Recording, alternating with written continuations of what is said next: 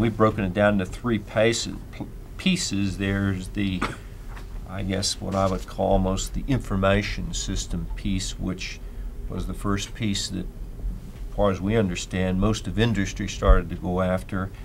And then there's, I guess, the plant and equipment piece and all these potential problems with embedded chips and program logic controllers and everything else, which was the second piece, which people are really going after. And then there's a third piece, which I guess are those critical features from the external community that may be supplying you that you need to be sure that to reduce your risk. You know, the ones we can think of are, you know, if you're buying power for your refinery and you don't get power, you've got a real serious problem.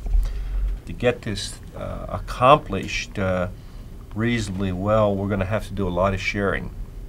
And so if we can set up some processes and procedures basically where we can do this cross-sharing, so that if somebody has looked at something and done it and resolved it, then we can share that. Somebody else may not have to repeat the effort. Again, it's not something that I think by choice we would have elected to have put on the plate of Caltex at this particular point in time. I think in terms of our actual business, there are a number of initiatives and things that we need to do that this would seem to be more of a nuisance. The only thing I can say, if we do it really well, maybe there's some opportunity in here, because some companies won't do it well, and a lot of people will be looking to us, you know, when they start to realize that, whoa, if we don't get petroleum products, we're in trouble. Well, as you all know, I think by now, Caltex, I think every part of Caltex has a year 2000 compliance program in place, and you're all part of those programs. And basically what has been happening over the last year, as far as I see it, because Richard and I and Dean are relatively new to this issue, is that as industry and governments and major corporations and all the people that support them have started to realize the possible negative implications of the year 2000 issue, which is not just a technical issue, it's a business issue. And we keep mentioning year 2000, but what it is, it's a much bigger problem than just the year 2000 itself. It's to do with any date-sensitive equipment or software, and it's already started. For example, last year, the US Coast Guard had an incident where one of their computer systems basically just locked up, and it remained locked up for 3 days while they worked out what the problem was. Other companies and other corporations have already started to run into similar problems, and as we approach the year 2000, we feel that there's going to be a much greater incidence of these things happening. And already Richard will show you later on today, we've got 3 or 4 pages of possible dates that people have already identified as causing problems. And then there's the year 2000 itself, but then beyond, up until the second leap year of the next millennium, people are anticipating to have significant occurrences where things that have been missed or misunderstood will leave out the woodwork and bite them. What we want to develop is a means of sharing the information between ourselves, sharing it with our customers, and sharing it with our suppliers. From a business point of view, this is what we're really looking at, you know, at the end of the day. That Caltex will not suffer any business interruption or any other adverse effect because of failure to detect and rectify any date-sensitive hardware or software. And by this, what we're looking for, that in the year 2000, we will have succeeded if we've had no major business system malfunction, no major manufacturing malfunction, that's in our lube plants, our LPG bottling plants, or in the refineries. There's been no significant accident. There's been no significant supplier or customer out there that has failed to perform. That we're not looking at any litigation as a consequence of the year 2000 issue. That Linda's insurance premiums haven't increased. There's been no adverse shareholder reaction. either from themselves or from their investors. We've had no adverse comments from the external auditors, and not least that we've had no adverse publicity in our local areas. So if we can look at those in 2 years' time positively, we'll have succeeded. Now the function of the group here, come on in, John, you'll be on, sir. Basically we've got two roles. The primary role is compliance related. And here, and this has been handled primarily by Richard, and our objective is to be able to provide enough data to our shareholders so that we can give them comfort and assurance, both to our shareholders and the Caltex board, that we are effectively managing the business risks associated with the year 2000. And in many ways this is non-discretional. Now, these are the things that we will have to be providing to them. For example, the year 2000 compliance officers within Chevron and Texaco, they look on Caltex as just another business unit to themselves. So Chevron, you know, they look at Chevron Chemicals, the refining section, the marketing section, and they're putting them through various hurdles which they've got to comply with, and they're going to be looking to us to do exactly the same. Similarly with Texaco, they've got a scorecard which they use to monitor each one of their divisions worldwide, and they're going to have one for us. The secondary role, and this is just, that's not to say that it won't, that Dion won't be as busy as Richard is. In actual fact, as the months pass, he's probably going to be busier. Dion is going to be position himself to try and provide services as needed by yourselves in the field, because we see that as the months pass, resources that are available to help you are we're already seeing are very, very scarce. To provide comfort to our board of directors and the shareholders, we're going to, or already have, developed a consistent criteria for reporting. This is to satisfy our own internal issues, because we have them, and then the external issues of the shareholders and the outside entities. And then once we have those established and agreed, and Richard will be covering that later on today, our role will be to monitor against that criteria and report back, and as necessary help you all if you're running into any difficulties. Even though they don't know what they're going to do, the insurance industry has asked us some questions which I've had to answer. And I will tell you what these questions were. This is both from the liability side and the property side. They wanted to know whether Caltex, and this is Caltex in the broad sense, has carried out any technical audits. What steps has Caltex taken or will be taken to identify software, hardware, which will not be year 2000 compliant, and when will this be completed? What measures have been taken to correct the problem? When will these measures be completed? And has Caltex obtained written confirmation from its suppliers and customers that their systems are year 2000 compliant? So in conclusion, I would suggest that you progress on this issue in a methodical and consistent manner, that you document your approach with thorough record keeping. Thank you very much. You perform rigorous tests, make changes as need be, have a contingency plan in place, and above all, assume that there's no insurance coverage available at that time.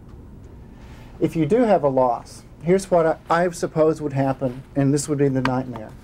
If you do have a loss, for some reason, your company didn't find everything that could go wrong. If you're a public company, and we are indirectly a public company, the shareholders will first try to show that the board or the executives are liable. They will say that they were negligent in their duty, that they didn't have the fiduciary care that people should show toward other people's money. Or if you made statements that everything is nice and rosy, they could accuse you of fraud. None of those are very pleasant. The government may be interested in liability of the company and its board and officers because of liabilities under the securities law.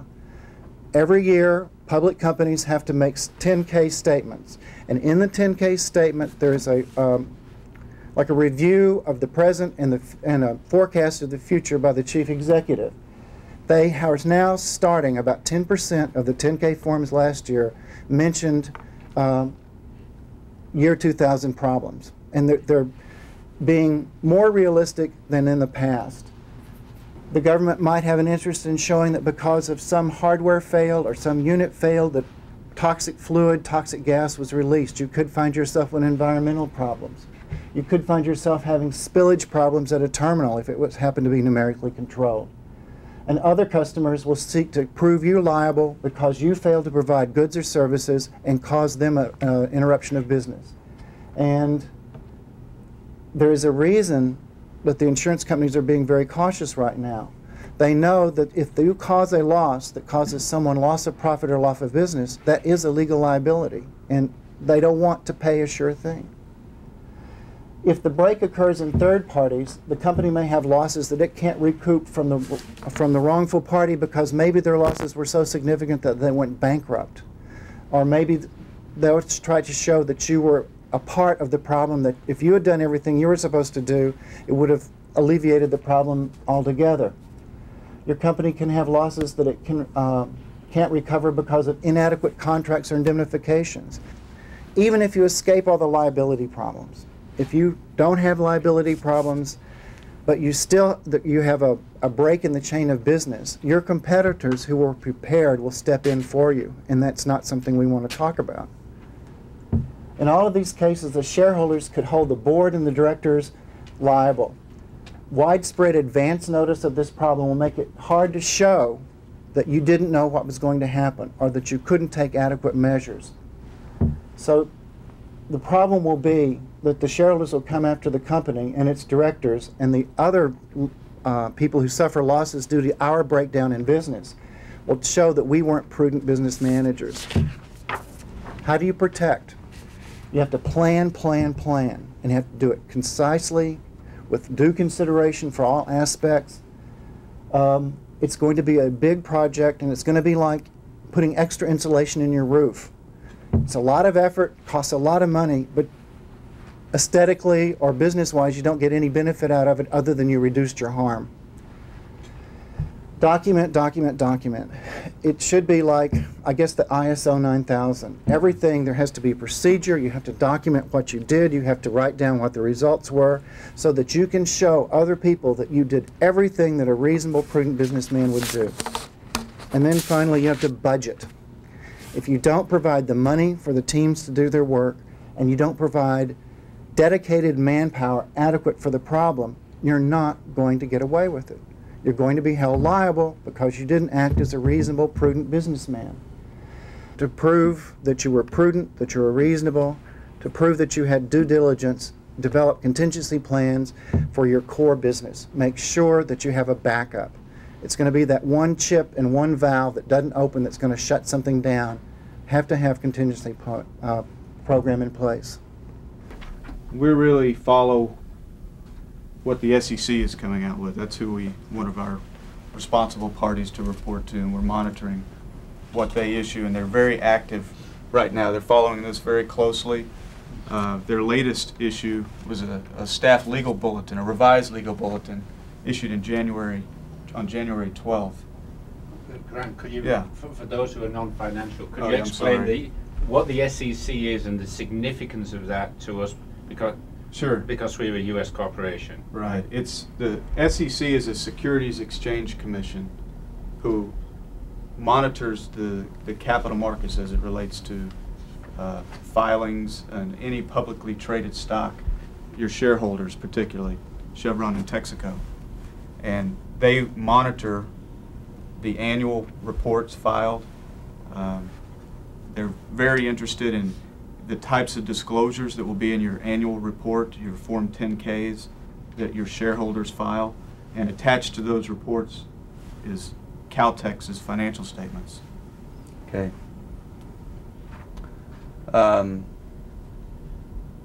What they're requiring now is a disclosure in the financial statements if the costs is expected to be material, or if it's a material uncertainty. Okay, and if this latest bulletin says if the complete assessment of how much the cost will be has not been completed, then you're required to make a disclosure to that effect. And I believe for your shareholders have already drafted their disclosures, and this last bullet is where they're fitting in. Complete assessment has not been done, that it may be a material amount, but it hasn't been assessed yet. And I would expect, although we haven't finished our discussions with Nigel and the controllers group, that that's where Caltex would end up. That as of the end of '97, it's a complete assessment hasn't been made. What we'll be doing, our responsibility, we have to obtain an understanding of what you're doing and the status of your activities. And we've had a lot of communication with Nigel, keeping abreast of how this is progressing. One of our duties is to report to the board of directors. We actually are participating in the Caltex board meeting this week. It's on Thursday of this week. And we have to ensure that the board of directors is informed of the status of your year 2000 issue and the status of the remediation. And if we don't feel they've been adequately informed, we're required to inform them of how we see it progressing. So, and a reportable condition, that's if we see a material weakness in your control structure, that's another obligation to report. But the key is that this is something that we as accountants have been told we're required to communicate to the board. One thing that I want to emphasize in the work that we will be doing, I think, John, you'll agree that at the end result is it's the local boards that are responsible for the programs. And you as sort of compliant officers, as part of that, it's your local compliance officer which must go to your local board and attest to the local board that everything is in good shape. Now, we can help you do that. My name is Richard Swanson. I'll be working with Nigel and Dion Ray, and my role will be in the assessment phase of looking at what the various operating companies have been doing and have done, and assessing that and then reporting that back to Nigel and other folks here in Dallas. My name is Dion Ray, and I'm working with Richard Swanson and Nigel Colling, and my role will be to facilitate the share of information between all the opcos and also to provide assistance where required.